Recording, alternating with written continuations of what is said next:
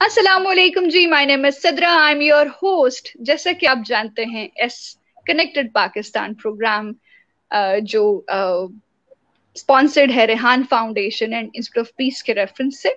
आज इस प्रोग्राम में हमारे साथ हैं चौधरी गुलाम गौस, एंड ये टीचर हैं, ट्रेनर हैं, कंसल्टेंट हैं, कोच हैं।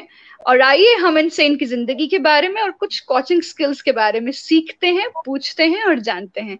अस्सलाम वालेकुम सर। वालेकुम अस्सलाम। आप सबको ईद मुबारक। बड़ी खुशी हुई आप इस खैर platform Mubarak sir.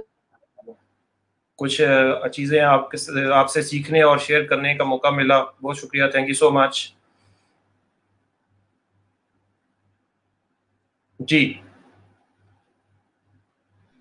That's very impressive sir. मैं चाहती हूँ कि आप हमारे देखने और सुनने वालों को अपना एक ब्रीफ इंट्रोडक्शन करवाइए ताकि हम आपके बारे में मजीद जान सकें। जी, my name is Chaudhary Ghulam Ghaus. 16 year से मैं एजुकेशन इंडस्ट्री में हूँ, टीचर एंड ट्रेनिंग, और तकरीबन 2500 टीचर ट्रेनिंग में जो है ना उसमें पार्टिसिपेंट को ट्रेन कर चुका हूँ। और यूएई में, पाकिस्तान के अंदर, और रिसेंटली मैंने एक इंडिया में भी एक स्कूल को जो है ना ट्रेन किया, एक स्कूल के टीचर्स को। और इसी तरह फिर कुछ सेशन जो है ना मैंने टोस्ट मास्टर इंटरनेशनल का पार्ट रहा हूँ, तो वहाँ से भी स्पीकिंग स्किल्स और लीडरशिप स्किल्स के कुछ जो पहले 10 ट्रैक्स होते हैं वो भी कंप्लीट किए हुए हैं।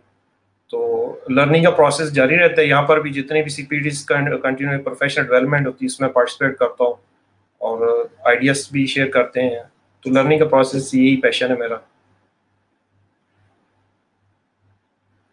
That's very impressive and amazing. थोड़ा बहुत आई थिंक मैंने 1 और 2 सेशन जो हैं वो टोस्ट मास्टर्स के अटेंड किए हुए, तो मुझे थोड़ा बहुत आइडिया है।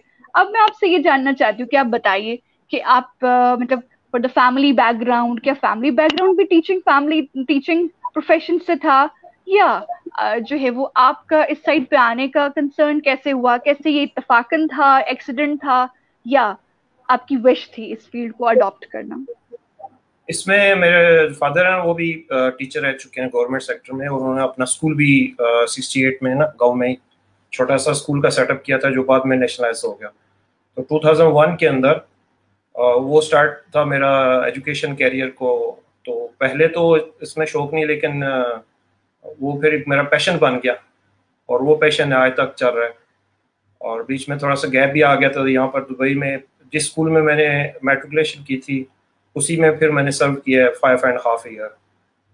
तो ये भी मेरे लिए एक लकी है कि जिस स्कूल में मैं पढ़ा हूँ उसी में मैंने पढ़ाया भी है, वहाँ से बहुत सीखा है। तो ये मेरा पैशन ही है जो है ना, क्योंकि मैं फैमिली बिजनेस में दोबारा आया, लेकिन जो मैं टीचिंग और ट्रेनिंग का जो एक पैशन था मेरा वो बिल्कुल ख़त्म नहीं हुआ बल्कि बढ़ता ही गया। तो दोबारा फिर मैं एजुकेशन सेक्टर में आ गया और अभी स्टिल इंशाल्लाह ट्रेनिंग और लर्निंग और इसी तरह चीज़ें उसमें ही मेरा शौक है और आगे बढ़ने का। That's amazing. अब मैं ये जानना चाहती हूँ कि क्या आपकी जो स्कूलिंग है वो पाकिस्तान से हुई या किसी और कंट्री से? मेरी स्टार्टिंग जो है ना 7 तक तो मैं पाकिस्तान में पढ़ा हूँ। 7 के बाद फिर माई फैमिली शिफ्ट हो गई थी दुबई।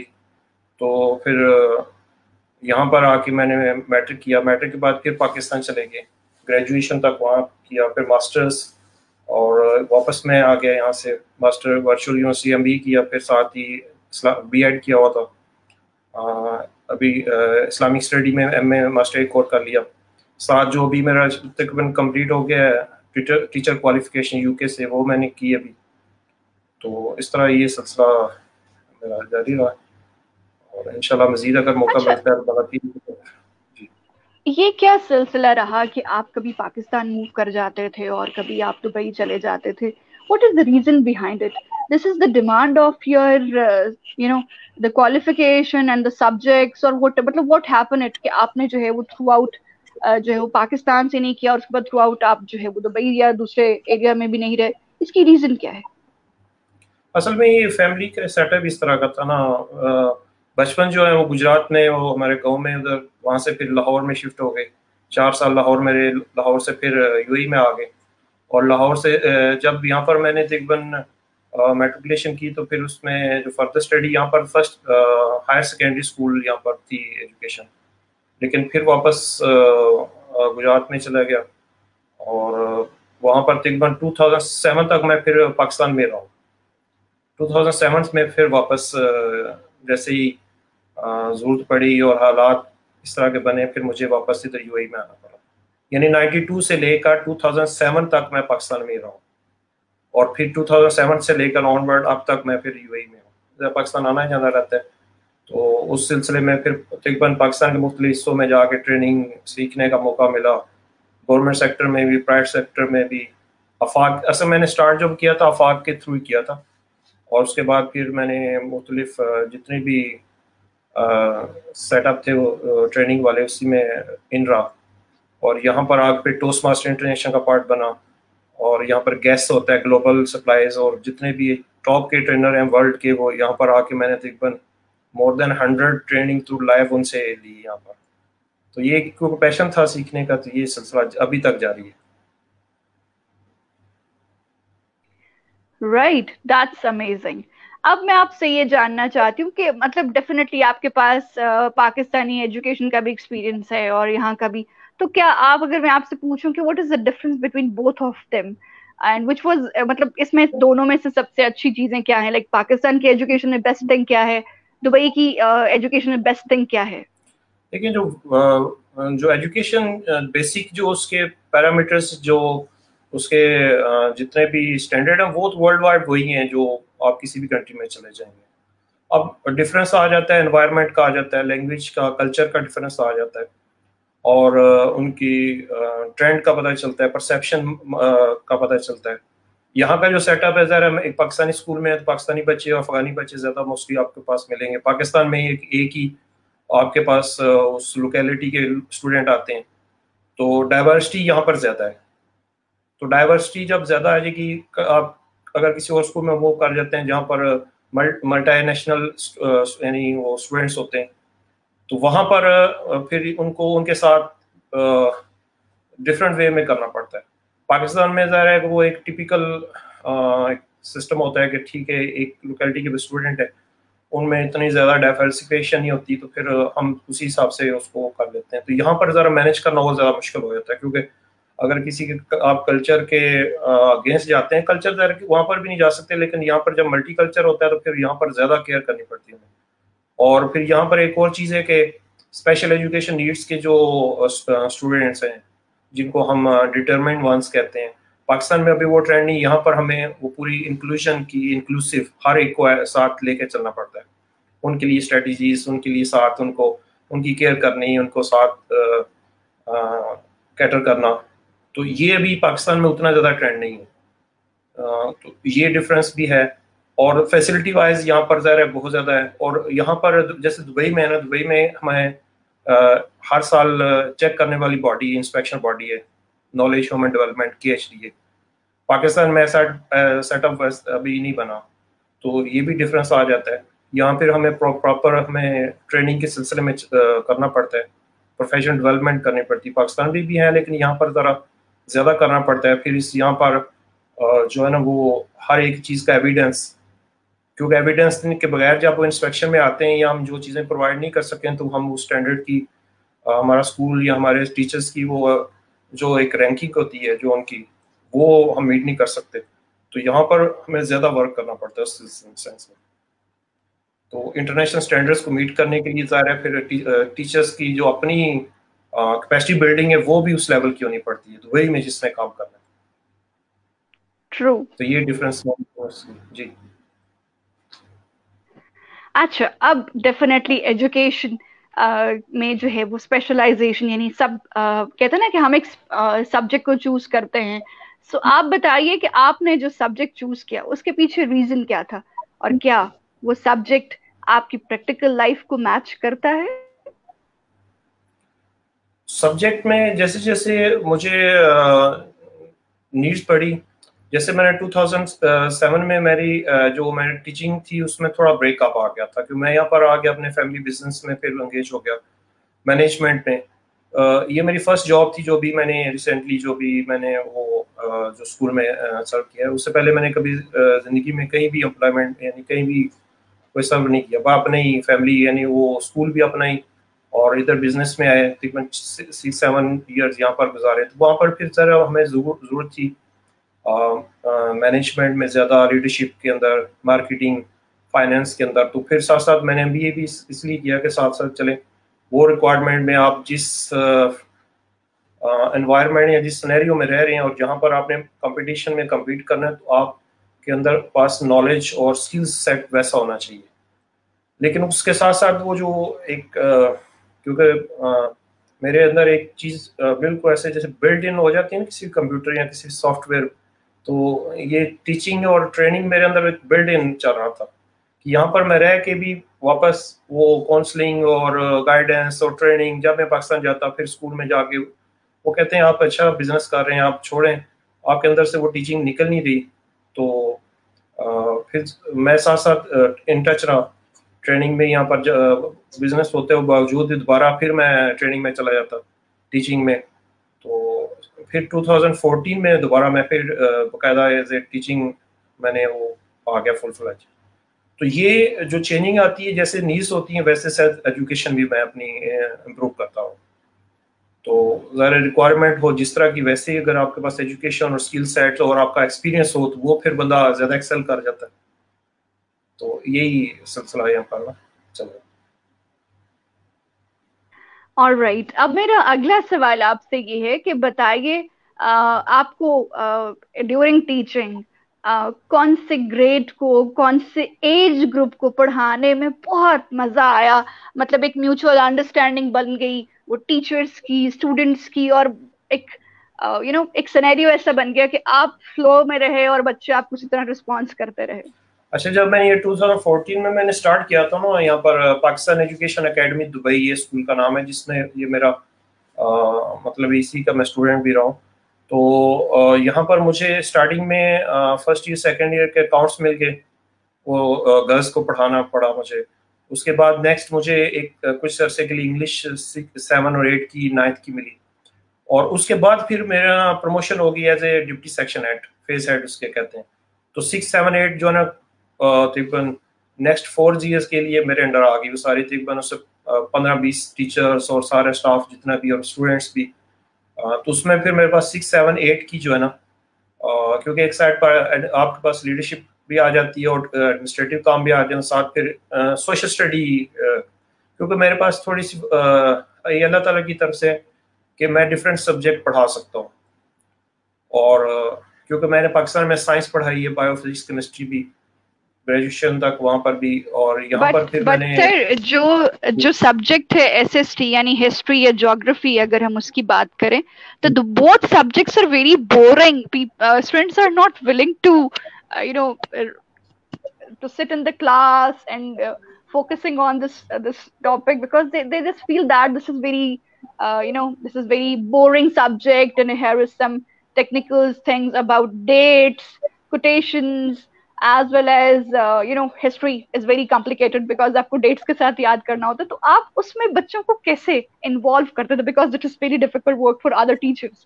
دیکھیں ایک ہمارے نا اکثر جب ہم ٹریننگ میں بھی اکثر یہ آتا ہے کہ جی ہمیں میتھ سے بہت جو ہے نا میتھ ہمیں پسند نہیں ہے.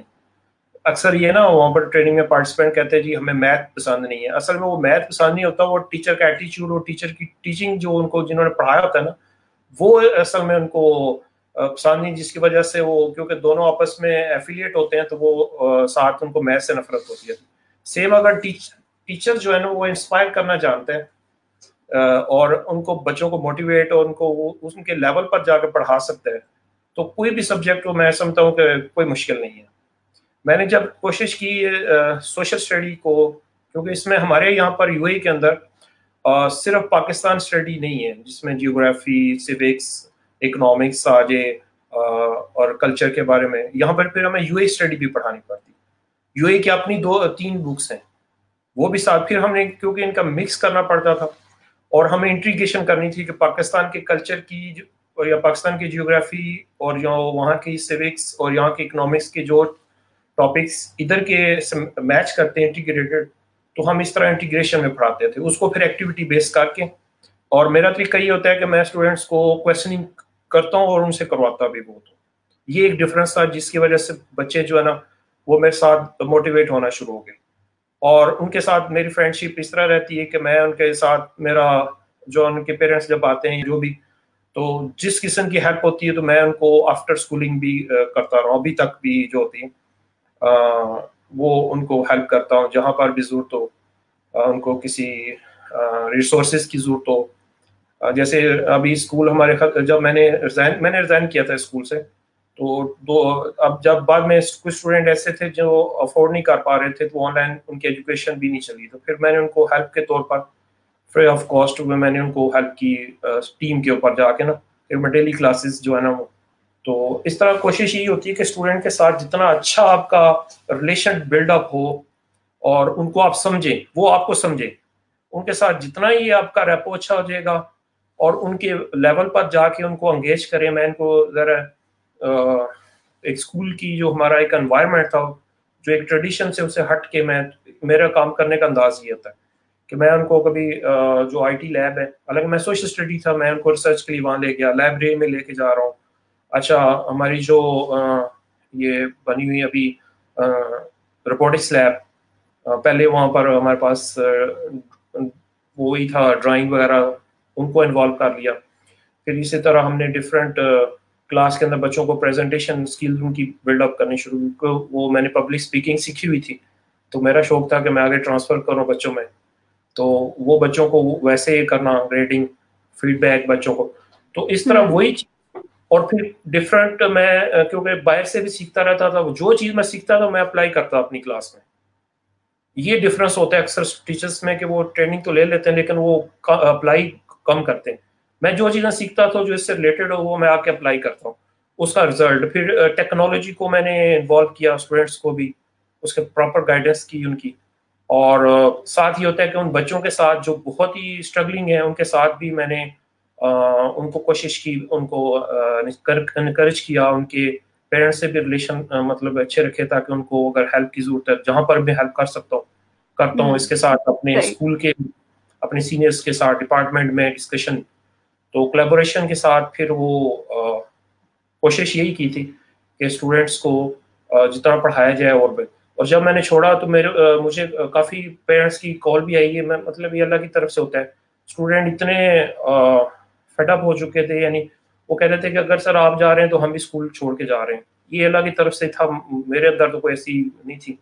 क्योंकि अच्छा एक और चीज़ कि मुझे हर जितने भी मेरे पास 6, 7, 8 के जितने ग्रेड्स के हर एक स्टूडेंट का नाम याद है अभी तक, तो हर एक बच्चे की बैकग्राउंड मुझे पता कि किस बैकग्राउंड का स्टूडेंट है, उसका उनका मतलब मेंटल लेवल क्या है, उसकी लाइक डिसलाइक कहाँ पर होती है, क्योंकि मैं इतना इन्वॉल्व रहता था। टीचर्स का भी मुझे पता होता था कि इनका बैकग्राउंड क्या है, इनकी कॉम्पिटेंसी क्या है, क्योंकि ये सारी चीज़ें जब तक इन्वॉल्व नहीं होंगे तो फिर आप उनको आगे नहीं लेके जा सकते। तो यही कोशिश ही की थी, और किसी हद तक अल्लाह ने कामयाब भी किया। ये मैं समझता हूँ मेरी अचीवमेंट है अल्लाह की तरफ से। तो यही चीज़ें होती हैं बस। ट्रू, बेशक ये बहुत बड़ी अचीवमेंट है कि आप बच्चों का बैकग्राउंड, बच्चों के पर्सनल इश्यूज और उसके related, definitely for the education related आप उनका जो है वो हर कंसर्न्स भी जानते थे। That's very impressive. और ये बहुत कम टीचर में ये इन्वॉल्वमेंट और ये कनेक्टिविटी होती है जो बच्चों के साथ होनी चाहिए। अब मैं ये जानना चाहती हूँ कि आपका जो है वो प्रोफाइल इज शोइंग दैट कि you are the trainer, teacher trainer. तो अब मैं आपसे ये जानना चाहती हूँ कि ड्यूरिंग योर टीचिंग ट्रेनिंग आप किन स्पेसिफिक 4 to 5 थिंग्स पे फोकस करते हैं to teach them, to guide them, कि एक टीचर को किन स्पेसिफिक 3 या 4 चीजों पे फोकस होना चाहिए, और आपको लगता है कि अगर मैं ये 3-4 चीजें डिलीवर करता हूँ तो दिस इज द मीन कि इस मीटिंग का फायदा है, इस ट्रेनिंग का फायदा है। So please I just request you share with us कि कौन सी ऐसी जरूरत, कौन सी ऐसी 3 या 4 पॉइंट्स हैं जो आपको लगता है कि हर टीचर को पता होने चाहिए। अच्छा, इसमें थोड़ा सा वेरी करता है क्योंकि आजकल की ट्रेनिंग जो है ना, जो हम ट्रेनिंग लेते हैं या करवाते हैं वो नीड बेस्ड बहुत कम होती है, और उसमें स्पेसिफिक चीज़ें ज़रा की वेरी करती हैं हर सब्जेक्ट। मैं ज़्यादातर करवाता हूँ पेडागोजी, जो इंस्ट्रक्शनल ट्रेनिंग होती है उसमें मेरी कोशिश होती है कि अगर मेरे सेशन में कोई भी बंदा आता है तो उसमें कोई एक नई चीज़, कोई भी नई स्किल्स उसके अंदर बिल्डअप की जाए और वो चीज़ जाके प्रैक्टिकली की जाए, यानी प्रैक्टिकल एप्लीकेशन पर मैं ज़्यादा जोर देता हूँ, क्योंकि सिर्फ आप थ्योरेटिकल थ्योरीज पढ़ा दें, लर्निंग थ्योरीज या दूसरे वो जार्गन्स और इतने डिफिकल्ट टेक्निकल टर्म्स होती हैं, वो अगर मैं यहाँ पर बोलना शुरू करूँ फ़ायदा नहीं, आप भी माशाल्लाह मुझसे ज़्यादा जानती होंगी, तो उसका फ़ायदा नहीं होगा ना। तो मेरी सर कोशिश I am nothing please, I just love के आप हमें बताइए, हम सीखें आपसे।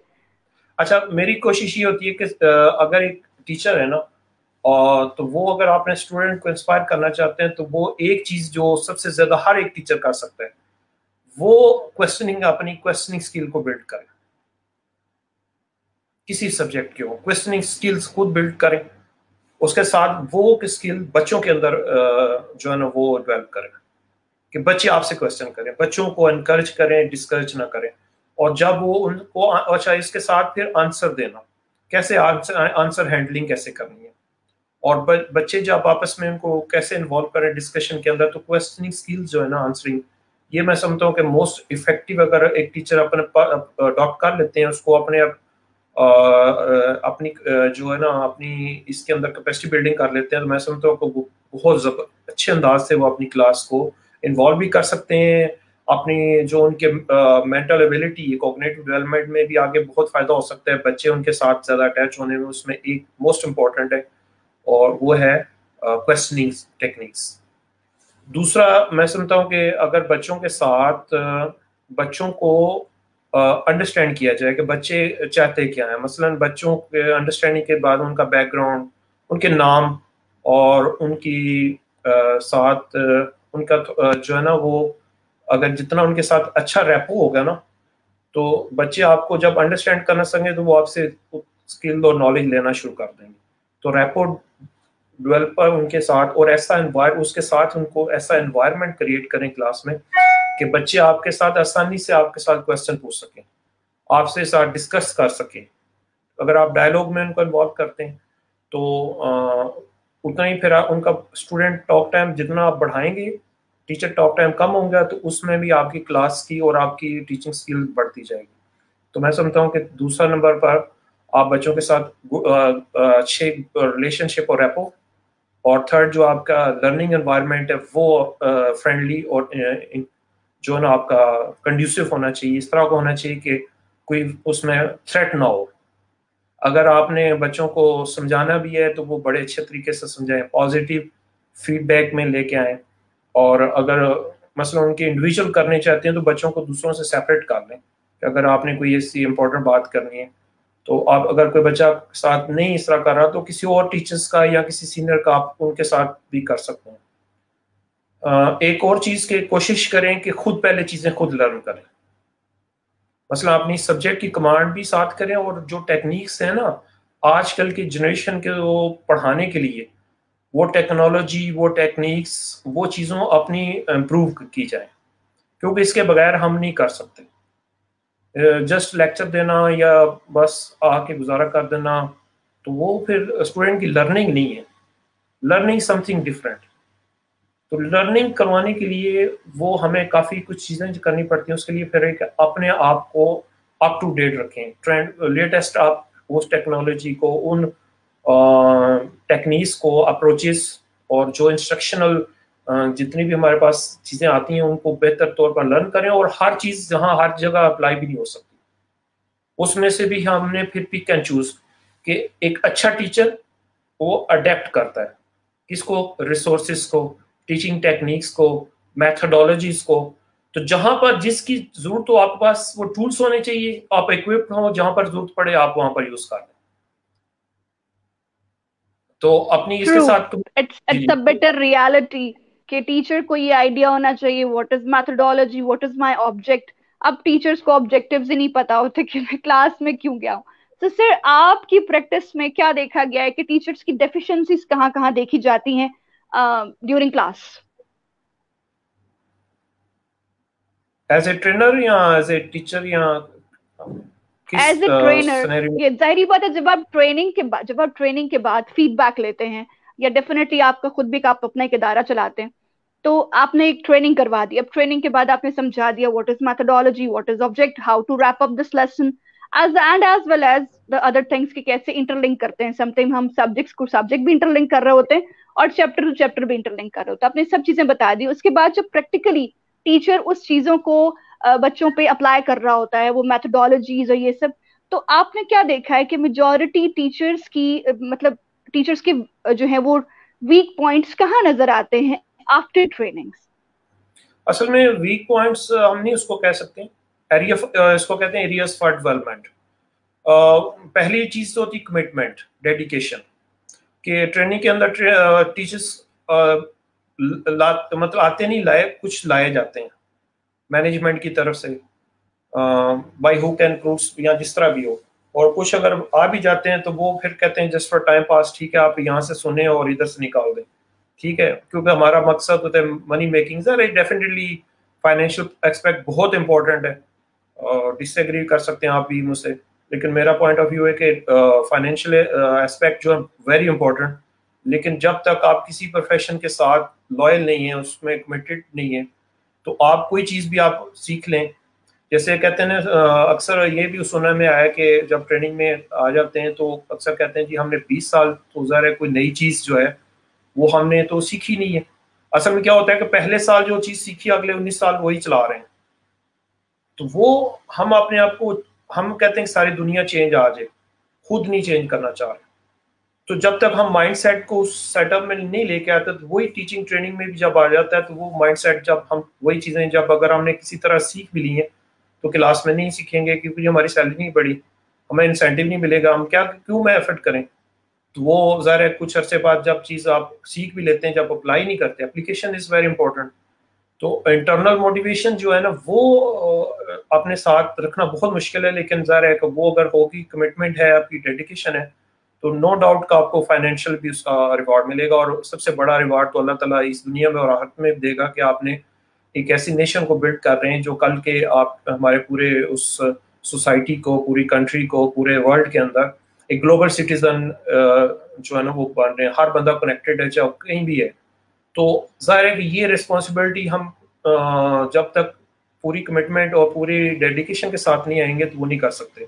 دوسرا یہ ہوتا ہے کہ بعض یہ ہوتا ہے کہ ہماری ٹریننگ جو ہوتی ہے اس میں ہم بعض جو ٹیکنیکل ٹرمز یوز کر رہے ہوتے ہیں نا, وہ ان ٹیچرس کے اوپر سے جا رہی ہوتی ہے, وہ سمجھ نہیں پا رہے ہوتے, ٹھیک ہے.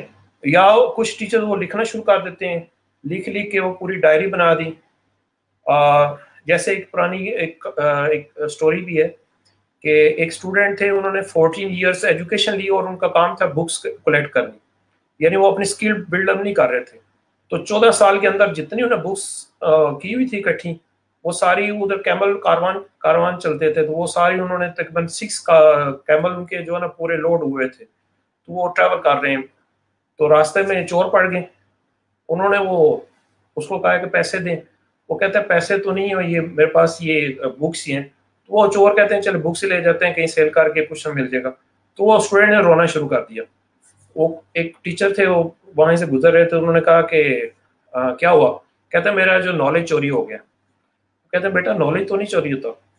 تو وہ سمجھ گئے کہ اصل میں کیا ہے. وہ کہتے ہیں بیٹا آپ میرے ساتھ آ جاؤ.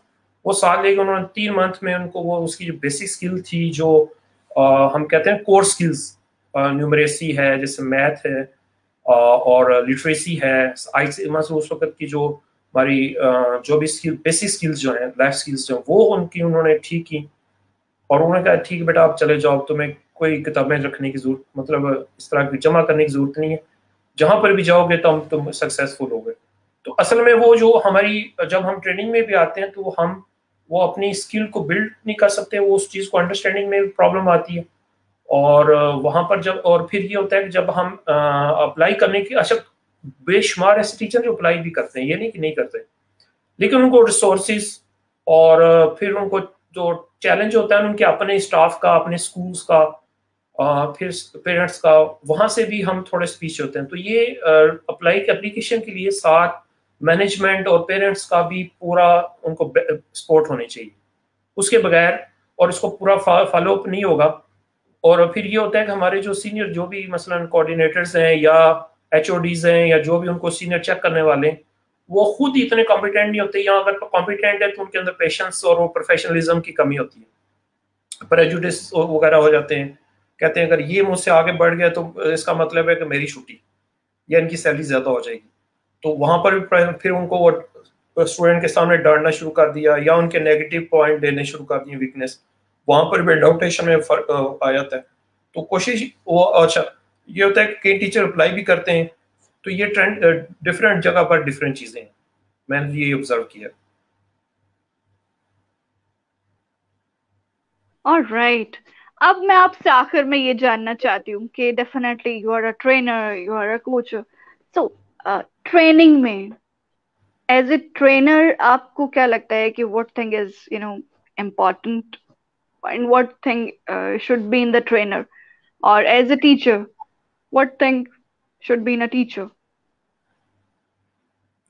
वर्ल्ड में रिसर्च भी हुई है, और आप अगर हम अपनी प्रैक्टिकल लाइफ को भी देखें, चाहे आप एक टीचर हैं या आप एक ट्रेनर हैं या आप एक मोटिवेशनल स्पीकर हैं या आप कहीं भी कोई मतलब स्पीच देने वाले हैं या आप कहीं भी प्रेजेंटेशन देते हैं या किसी भी ऑर्गेनाइजेशन में आप काम कर रहे हैं या अपना बिजनेस चला रहे हैं, छोटा हो बड़ा हो, एसएमई ये कर रहे हैं या आप एंटरप्रेन्योर हैं, जो भी जिस फील्ड में भी, तो सबसे बेस्ट नंबर वन जो स्किल जो है वो कम्युनिकेशन स्किल है। आपकी जितनी अच्छी कम्युनिकेशन स्किल होगी उतने आप जबरदस्त, आपकी कामयाबी के चांसेस ज्यादा होंगे। चाहे आप ट्रेनर हैं, मास्टर ट्रेनर्स जो आप कॉर्पोरेट ट्रेनिंग कराते हैं, मोटिवेशन स्पीकिंग, तो पाकिस्तान में माशाल्लाह बहुत ज्यादा ट्रेंड है। हम जो करवाते हैं जरा वो मोटिवेशन से भी है, लेकिन ज्यादातर हमारी तो जरा टेक्निकल होती है, उसमें जरा चीजें और टाइम ज्यादा होता है, उसमें जरा डिफरेंट हमें एनवायरनमेंट में चलना पड़ता है। तो टीचर्स की भी ये है कि कम्युनिकेशन स्किल को आप स्ट्रॉन्ग करें, ये मैं समझता हूँ कि बहुत ज़रूरी है हमारे लिए। तो अगर इसको इसके ऊपर वर्क किया जाए तो हो सकता है। इसी तरह जैसा मैंने टोस्ट मास्टर इंटरनेशनल के अंदर बेसिक क्या होता है, हम सीनियर से जूनियर सीखते हैं, क्या सीखते हैं, स्पीकिंग स्किल, फिर लीडरशिप में आपने कैसे टीम वर्क में स्ट्रेस में कैसे काम करना है, आपने पूरा मीटिंग कैसे बनानी है, स्केड्यूल पूरा उस आपने पूरी अपनी टीम को कैसे लेकर चलनी है, एजेंडा सेटअप करना पड़ता है, बेशुमार काम करने पड़ते हैं। तो ज़रा दूसरा ये कम्युनिकेशन स्किल्स ज़रा लीडरशिप स्किल्स ही है। तो टीम वर्क के अंदर काम करना जो है ना ये बहुत ज़रूरी है, चाहे आप मास्टर ट्रेनर हैं या टीचर्स हैं। तो टीचर्स के लिए भी ज़रा आजकल प्रोफेशनल कम्युनिटीज कई स्कूलों में बनी हुई है, ये कॉन्सेप्ट है PLC का।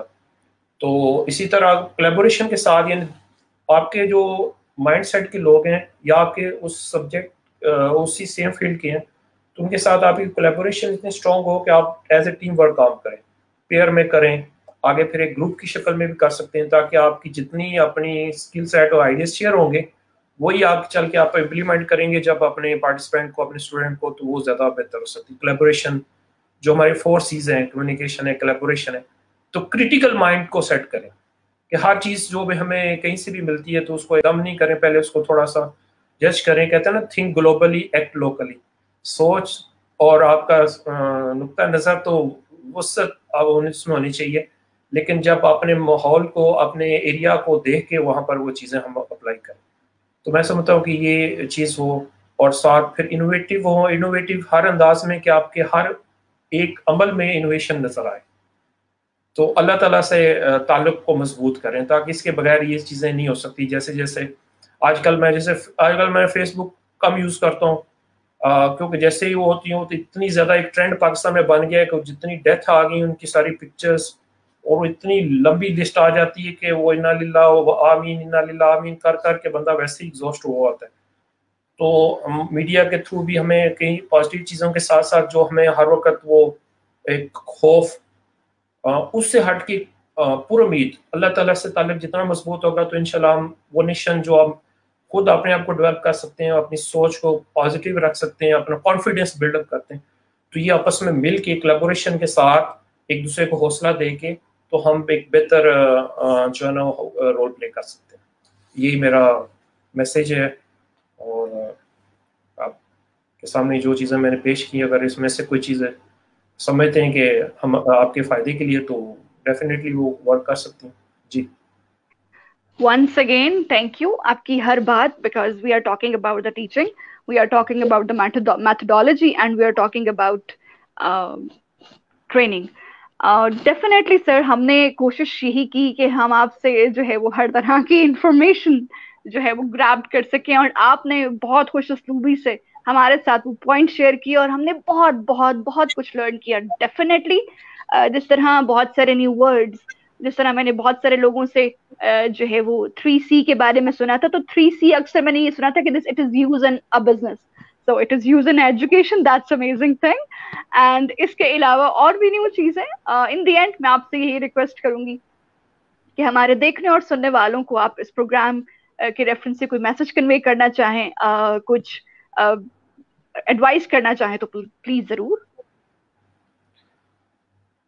मेरा बस यही रिक्वेस्ट होगी कि जो होप है ना, एक हमने खौफ के इस एनवायरनमेंट हम जी रहे हैं, इसको मिलजुल के इस खौफ को कम किया जाए, और अपनी जिंदगियों में वो दोबारा वापस आने की कोशिश में ये होगी कि हम अपने जो भी हमारी टारगेट हम सेट करें कि हमने इसको कैसे निकलना है, तो उसके लिए फिर ये होगा कि हम मिलजुल के एक दूसरे का हौसला बढ़ाएं, और साथ वो चीज़ें इन दिनों में हम नई चीज़ें सीख सकते हैं. हमारे पास ज़ाहिर है जैसे फेसबुक है, इसी तरह यूट्यूब पाकिस्तान में पता नहीं शायद बंद हो, और भी वैसे रिसोर्सेज के अपने आप की कैपेसिटी बिल्डिंग करें. जितनी ज्यादा हम नॉलेजेबल होंगे और उसके अंदर स्किल्स, अपनी स्किल्स आ रहे, टाइम लगता है उसमें. मैं एक और चीज बताऊं कि मैंने जब भी मैं स्कूल के अंदर और कॉलेज के अंदर मैंने कभी स्पीच नहीं की थी. एक दफा बस जस्ट वो फेयरवेल की जो होती है ना, फर्स्ट सेकंड, तो वो भी सेकंड ईयर वालों ने मजाक बना के. तो ये सारा चीजें जब मैंने आके, जब मैं अपनी प्रोफेशनल लाइफ में आया ना, जरा भी मुझे और मजीद अपने इम्प्रूवमेंट की जरूरत है, तो वो सारी मैंने चीजें वहां से, स्कूलिंग से, अपने प्रोफेशनल कैरियर से, वहां से सीखी. तो मैं चाहता हूँ कि हम अगर किसी स्टेज पर भी अगर कुछ चीज सीखना चाहे तो हम सीख सकते हैं, लर्न कर सकते हैं. और सबसे बेस्ट है कि अपनी कम्युनिकेशन, पब्लिक स्पीकिंग. पब्लिक ये नहीं कि सब हमने सबके सामने होता, वो पब्लिक का स्पीकिंग का मतलब ये है कि हम किसी के साथ अपनी बात को अच्छी तरह उनको समझा सकें. तो स्किल डेवलपमेंट बहुत जरूरी है. स्किल डेवलपमेंट जितनी अच्छी होगी, वो हमारी अर्निंग के साथ और हमारे फ्यूचर्स के साथ हमें बहुत हेल्पफुल होगी. तो स्किल डेवलपमेंट पे फोकस की जाए और अपने आप को बूस्ट अप किया जाए इसमें, और दोबारा एनर्जाइज किया जाए ताकि हम अगले चैलेंज को अच्छी तरह मीट कर सकें.